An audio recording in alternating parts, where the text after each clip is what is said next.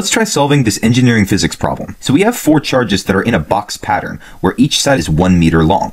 We also have a square root of 2 meter distance between the top right and bottom left point charges. Now what we're trying to do is calculate all the forces acting on the top right charge. Now, the way we can do this is using Coulomb's law. Now, I'm going to go ahead and give you Coulomb's constant. It's going to be 9 times 10 to the 9th. As for the charges, every single charge has the same magnitude in this problem. And for Coulomb's law, we actually don't need to worry about negative signs. So what I can do is just take 200 times 10 to the negative 6 coulombs and plug it in 2 times, or I could just take that entire number and square it. Now what I'm going to do is evaluate this entire top of the fraction. So you should end up with 360 on top of the fraction. For the top 2 charges, we have a 1 meter distance between them, and I can plug that in for R. So you should get a 360 Newton force. Now I can take the square root of 2 meters and plug it in for R, and that's going to give me a force magnitude of 180 newtons between the diagonal charges. The last thing I need to do is take this 1 meter and plug it in for R. I should once again get 360 newtons of force. So these are the 3 magnitudes of force acting on the top right point charge.